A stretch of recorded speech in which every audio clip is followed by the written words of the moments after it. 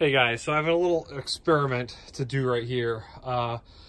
This is based on the fact that a lot of people, not a lot, but some people said that fiberglass and epoxy resin are super flammable, so I am stupid for building a camper out of foam and fiberglass, even though many people have done campers out of the same material.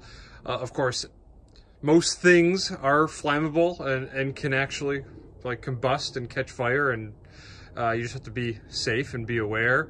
But I don't think it's actually like flammable where it's going to explode or burst into flames at the first hint of a spark or a flame. So I have some samples down here.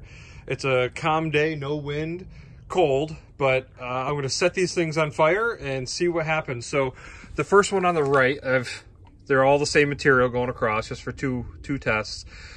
This one is mostly cotton. I think it was like 97% cotton and a small percentage, maybe it was 93, and then 7% spandex, something like that. So this is just a common blowtorch.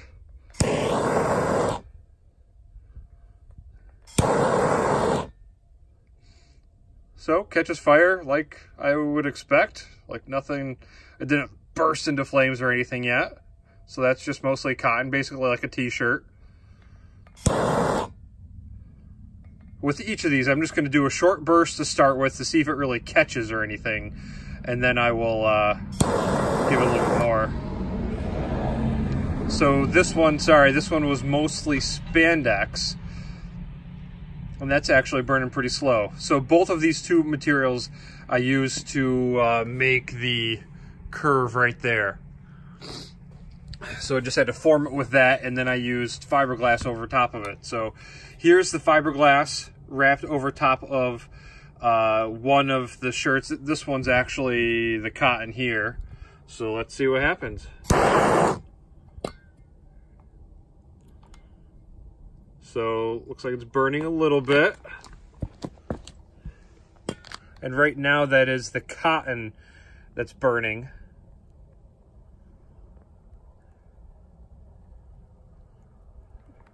So I just tried burning the side with just the fiberglass. Really stinks.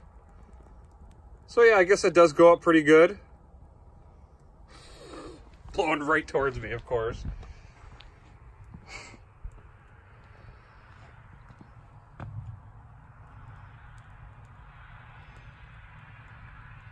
It's burning more than I thought it would.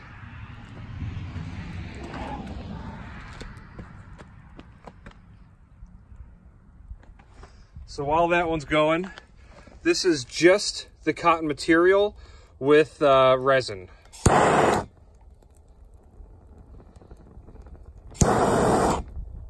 That's not burning at all. There it goes. No, it stopped. Huh, that's interesting.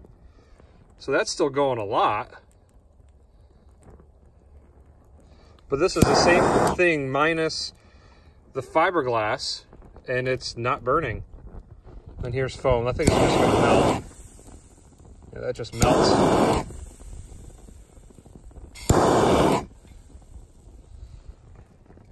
It was burning slow, so that's good. So I'm gonna have 3 smoke and CO detectors in the front, middle, and rear.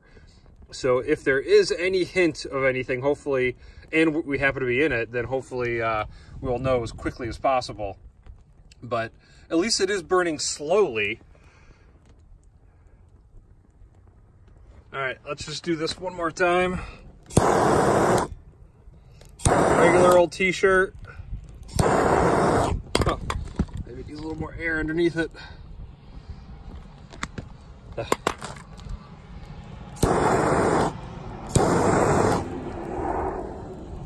Took a little bit to get that going.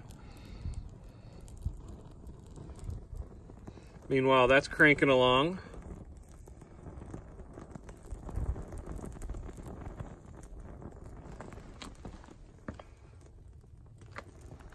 Thick, black, stinky smoke.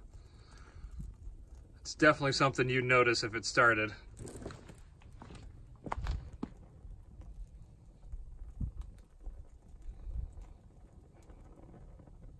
I am a little surprised that the addition of the fiberglass made that burn compared to the same thing right there with it, which is just the resin and the fabric.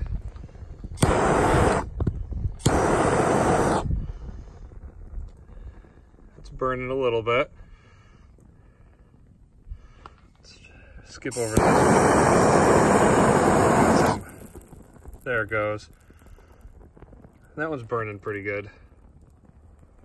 And again, this one is just the fabric and the resin, which I'm surprised. Wow, I'm surprised that piece isn't catching.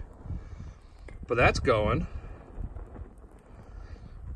Guess that's why you do two different examples. Let's see if I got any other samples here to burn.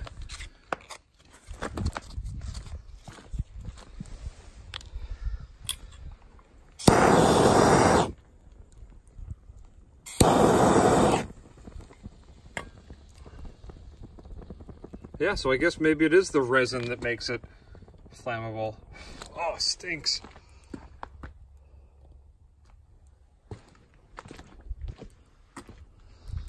All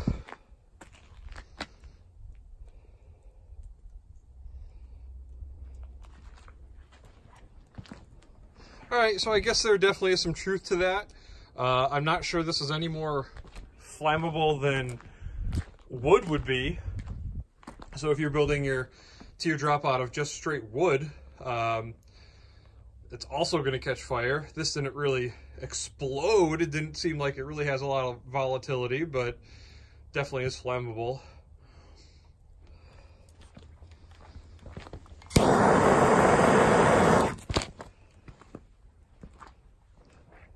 And again, this is a blowtorch. I mean, a little propane torch. So if you just drop a match onto this stuff, I'm sure it's not going to catch fire like this. I